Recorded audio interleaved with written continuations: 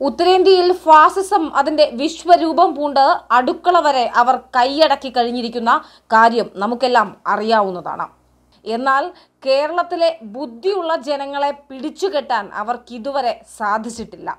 ഇപ്പോൾ അവർ ആന്ധ്രയുടെയും തെലുങ്കാനയുടെയും തെരുവിന്റെ നിയന്ത്രണം കൈക്കലാക്കി എന്നുള്ള വാർത്തയാണ് സോഷ്യൽ മീഡിയയിൽ പ്രചരിക്കുന്നത്. രാജ്യമൊട്ടാകെ കൊറോണ വ്യാപനത്തിന്റെ പേരിൽ ലോക്ക്ഡൌൺ പ്രഖ്യാപിച്ചിരുന്നു.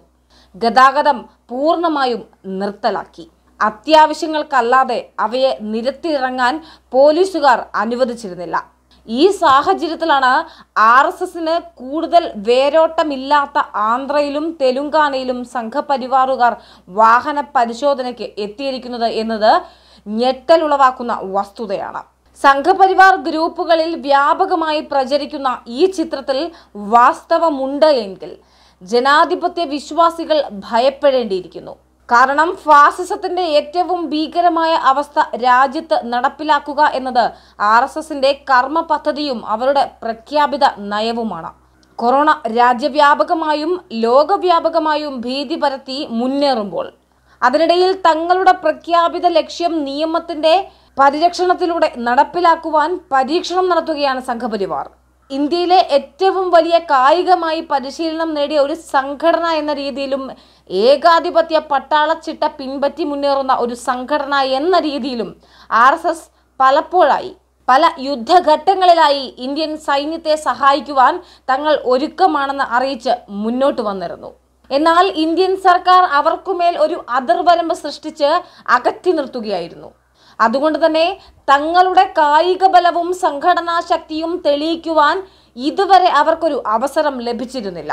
എന്നാൽ മോദി സർക്കാർ അധികാരത്തിൽ വന്നതോടെ കാര്യങ്ങൾ മാറി മറിയുകയാണ്.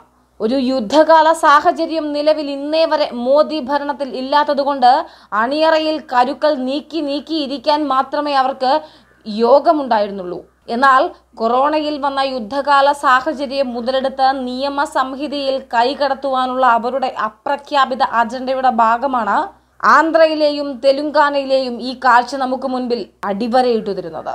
ആ സംസ്ഥാനങ്ങളിലുള്ള പോലീസ് സേമാന്മാർക്ക് ക്ഷീണമായതുകൊണ്ടാവാം ഗതാഗത പരിശോധന നടത്തുന്നത് ഈ ചാണകങ്ങൾ എന്ന് തെറ്റിദ്ധരിക്കാൻ വരട്ടെ.